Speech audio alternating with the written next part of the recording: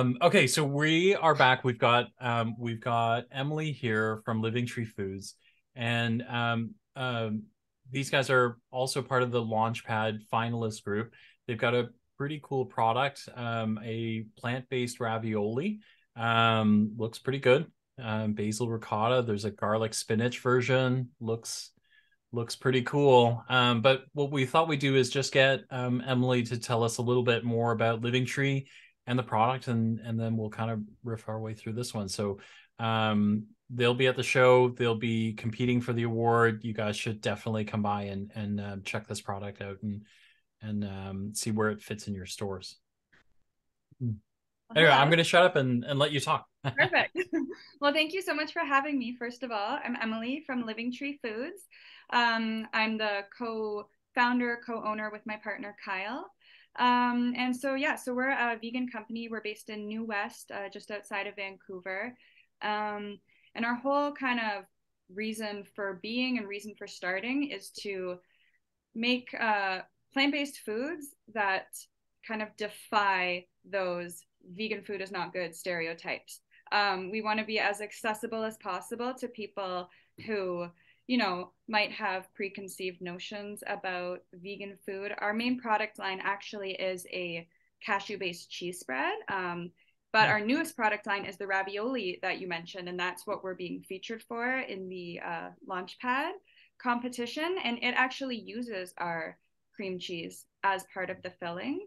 Um, yeah, so kind of our claim to fame is being like the best vegan cheese out there. A lot of people have told us that. Obviously, we think that ourselves, and so we wanted to like capitalize on that, use it as part of the filling for the ravioli, as well as really fresh ingredients like fresh basil, fresh hand peeled garlic, just to make the best tasting vegan products out there that people can't say are inferior to traditional ones. I think it's cool. Like It's I, very I cool. like, yeah, the cheese looks amazing. And then the ravioli, I think is it's super interesting, right? Because I think you're right in that I think that there are lots of people who probably want to take a crack at some vegan products, but we've had some bad experiences, I guess I would say. So crossing over is not so easy. Exactly. I Yeah. feel like historically, so I've been, vegan for a long time, vegetarian for a long time before that. So we've always just been grateful that there are these options in the grocery store and you're willing to sacrifice on, taste and whatnot and ingredients sometimes. But I just feel like there are enough people now.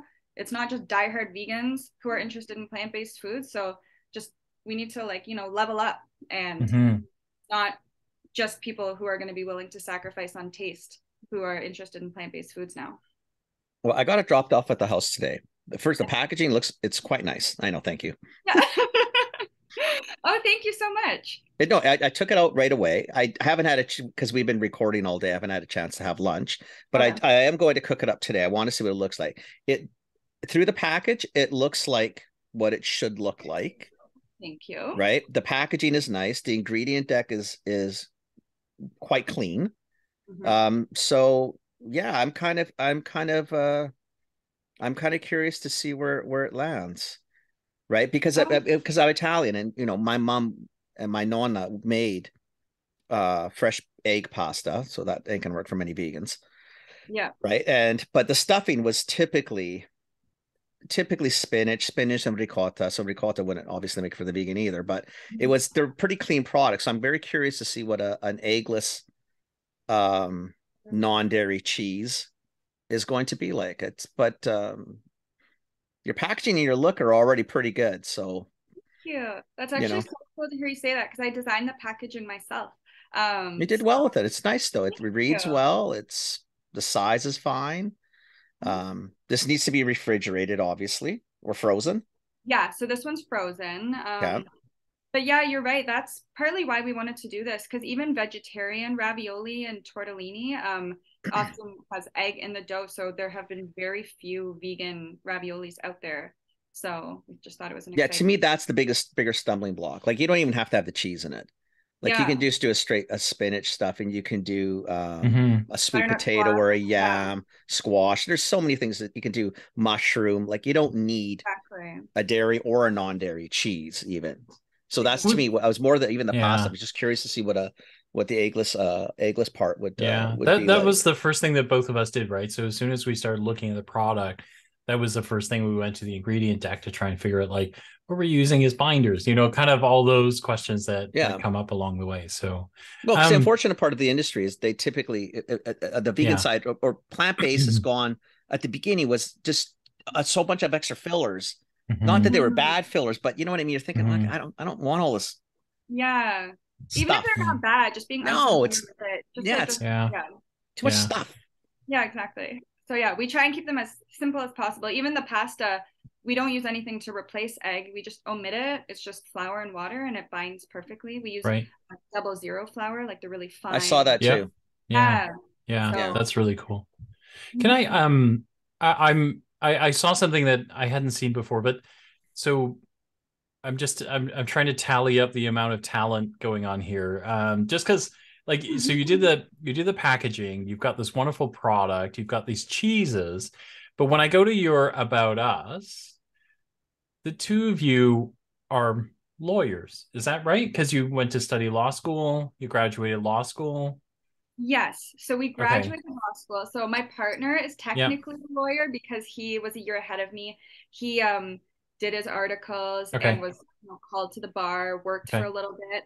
I graduated. We started the business while I was in my final year or going into my final year. So I graduated, but I can't technically call myself a lawyer yet. I think I'll Okay. probably go back to it at some point in my life, but Finish it up, right? You're there. exactly. So I have my Yeah. degree, but I do want to practice at some point probably, but this was just a more exciting opportunity for us right now. Like, see, that's super talent. Like, the normal career path doesn't look. Well, Get most your law lawyers become degree, foodies, go right? make some cheese, and Yeah, it makes like. sense to me, right? It's logical. Most lawyers and Yeah, foodies, like yeah, same. yeah. Sure, sure, sure. Exactly.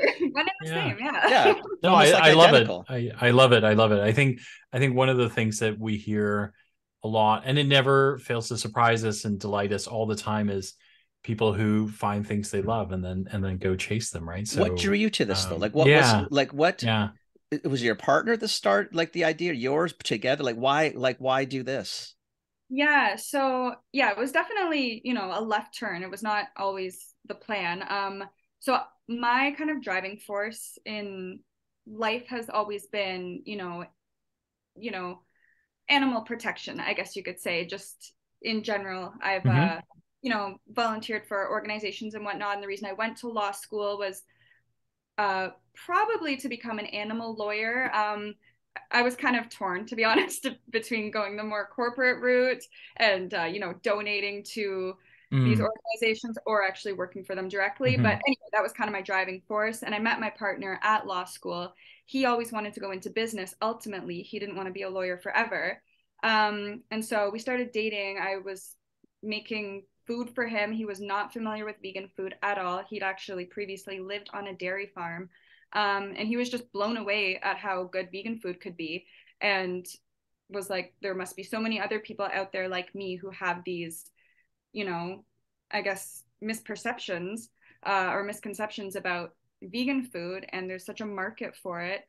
Why don't we try selling these at farmers markets? And they were just so well received that we just kind of jumped ship on the whole law thing for the time being and just went into this full time. Good for you. And how's it been?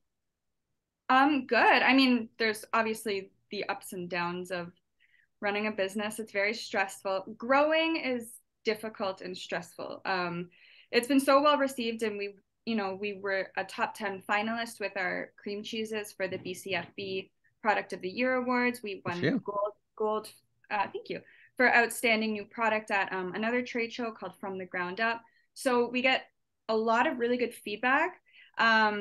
It's just really hard to grow. We moved into our own facility a year and a few months ago. And so it's kind of hard to keep your business and your capacity in lockstep. You're always going to need to kind of gain more Yeah. capacity to be able One. to service distributors, but Right. then your business needs to catch up. So it's a bit of a struggle and a balancing act, but it's been going well. There are a lot of positives. It's just, you know, you're the kind of final line of defense for any problem, which is different than either of us had ever experienced. Right.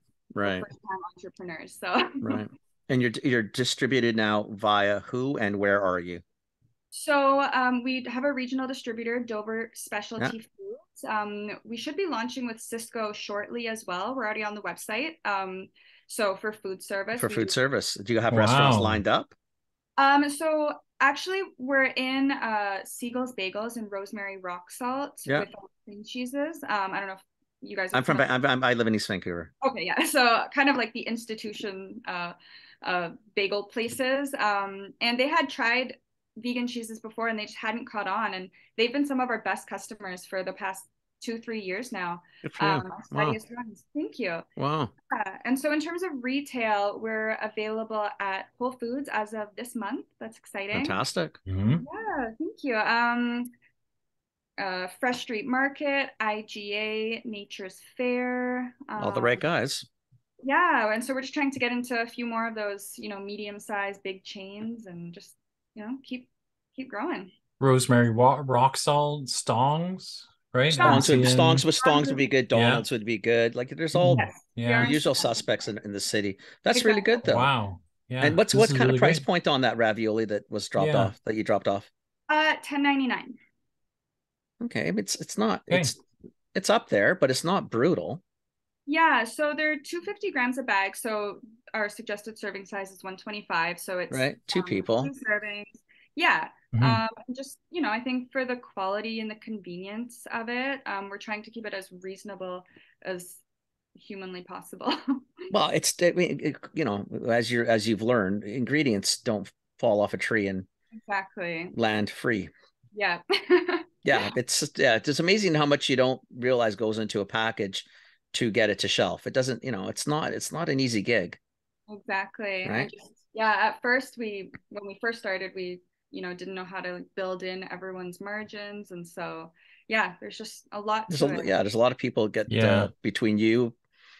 Well, that leap, right? The farmer's market to a grocery store. It's like, it's a big chasm. Wow. Yeah. Wow, okay. This is great. That's good, though. We're so glad you did this. Thank you. I'm glad you came on. That's super cool. Yeah, that's super cool. I really appreciate it. Oh God, our pleasure. We're looking forward to seeing you at CHFA. And if people want to find you at CHFA, where do you know your booth number or where you're at? 1249A in the 1249A.